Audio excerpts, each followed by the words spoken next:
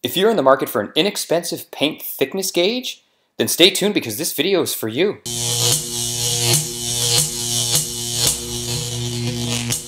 Good day everyone, GarageKing here, and today I'm going to do a review on a paint thickness gauge I bought. So let's take a look at what I got in the mail. So this one's by R&D Instruments. It does say it's got an accuracy of 2.5% backlight built in, and it's from 0.1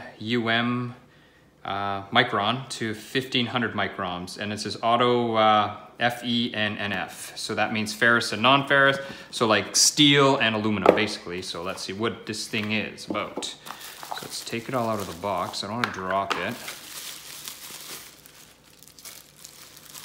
I didn't pay a lot for this one because I know these paint gauges can get up to like a lot of money. So this one I paid about $44 or $45 US for, so it actually didn't cost me that much money.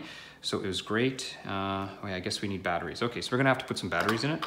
Let's see what else it came with here. So we have coating thickness guide, user manual, Russian, I recognize that, so that's good. So it even has a Russian manual. So if anyone speaks Russian, this was a really good deal.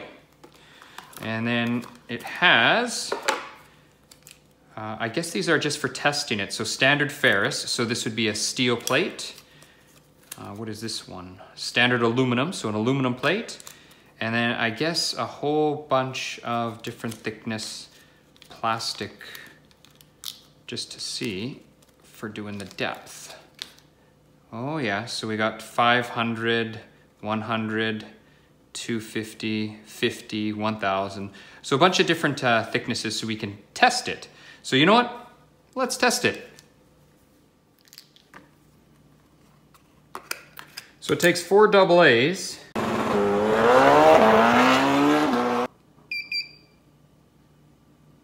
And it turns on. I guess it's zeros. And there's our microns, our mil. So mil or microns, whatever scale you want to use. FE must be ferrous. Single reading and I guess continuous reading. So let's see how accurate this thing actually is. So I'm gonna remove the standard ferrous, which is the steel. So let's take this out and put that right there. And now what we can do is from our, which one should I pick, guys? Which one should I pick? Let's pick this one first, 1000. So that's actually fairly thick. So we'll lay it on top, okay. Now let's turn our machine on, or our instrument. There we go, let it 0, and then, so this should read 1000 when I put it on.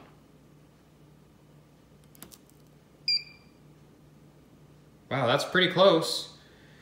All right, and now that it's at 1000, I guess if I want to convert it to mil, that would be the same as, oh, I guess it doesn't convert. So then you'd have to remeasure it in mil, that's fine. 39.3 mil. Okay, so that's pretty good. Now let's go to the continuous and let's see if we kind of move it around. If it, oh yeah, I guess we can move it around until we get a good reading. Okay, so let's go back to our micron and we should be at 1000. So for continuous, and then once we get, there we go.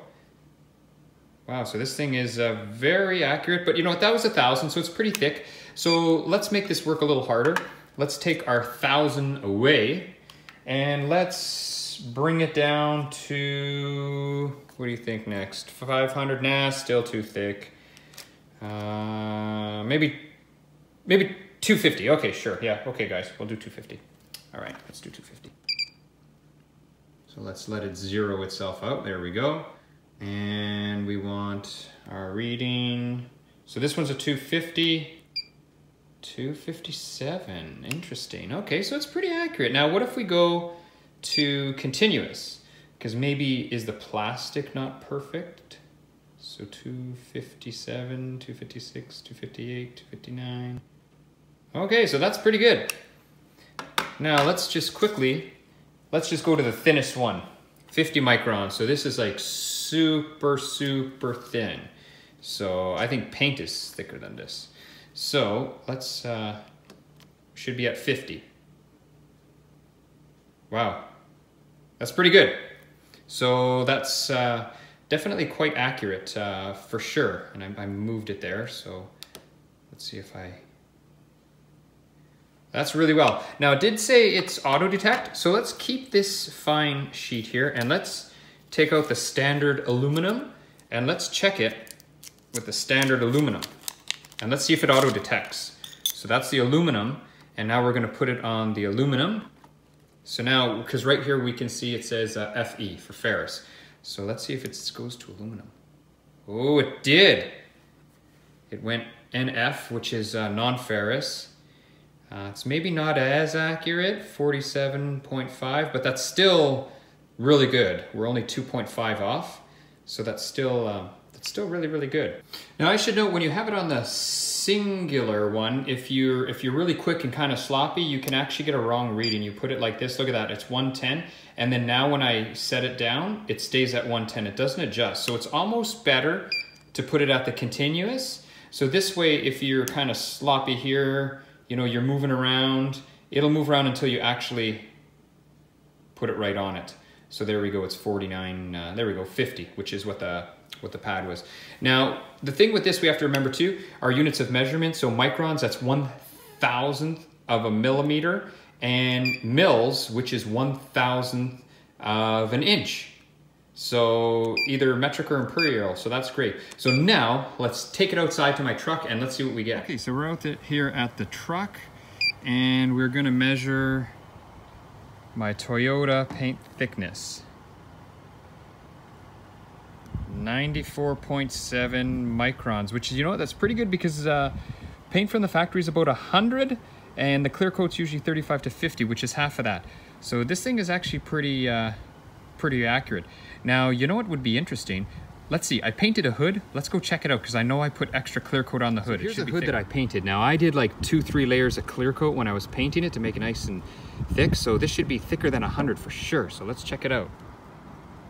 There we are, 264. So this is thick paint because I know I put a lot of clear coat. So this is actually, it's really good. Now let's go to the factory paint where I did not touch it here, the factory. This should be very thin because we're actually losing clear here.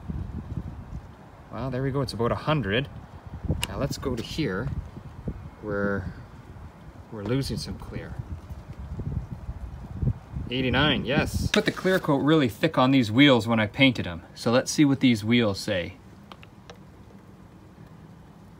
Oh yeah, 430. Now if we look at the paint on the front of this Honda, we can see we're actually losing clear coat. Now the clear coat's still there. So let's take a measurement and see what happens here. Let's try to get it down where we can, should be pretty thin. 77, 80, that's right. Now let's try to move it over to a place where the clear coat's still here. Should be closer to 100 maybe. There we go. So I'd say this is a really good paint gauge. Let's check the paint thickness on my motorcycle, see what happens. And yes, motorcycle paint is a little bit thicker. So 127 microns. Let's convert that, or let's see if we can go, so how many mils would that be? Well, let's see. So about 5 mil thickness. Let's check the thickness of my paint on my snowblower. 35 microns. What about a shop tool? This is powder coated, it's a shop tool. About 27 microns. What about my air compressor? Let's check this thing, powder coated as well. I expected around 30 range, I guess, like the rest. Oh, a little bit thicker on the air compressor, close to 50 microns. Now, what about this catch can? This catch can is, what's the word I'm looking for? Anodized. So it should be really, really thin. So it's not a ferrous material. Let's see. And there we are, it's only 14, it's just anodized. So the thickness is really thin, and that's it, NF for non-ferrous. So this thing works great. Let's see, what about the supercharger part here? Oh, quite a bit thicker. And it's aluminum cover, so NF. So that's great, non-ferrous. So this machine, or this instrument, it's R&D. That's what it's called. It's Zoom R&D Instruments. Model number's TC200. I have to give it some big thumbs up because it, to me, this works great. And when I'm doing detailing, this way I'll know how much clear coat I'm stripping off a vehicle. So I think this is a really good tool to have. And you know what? It didn't cost me that much. It was about $45 US. That's not a lot of money. And that included shipping. And I'm in Canada. I'll cut in to prevent myself from rambling, but basically, in a nutshell, this is a really good tool. Now, as I say at the end of all of my videos, if you like my videos, I would really appreciate if you would consider subscribing. Any comments, questions, or concerns are always answered below. If you like the video, give it a thumbs up. I would really appreciate it.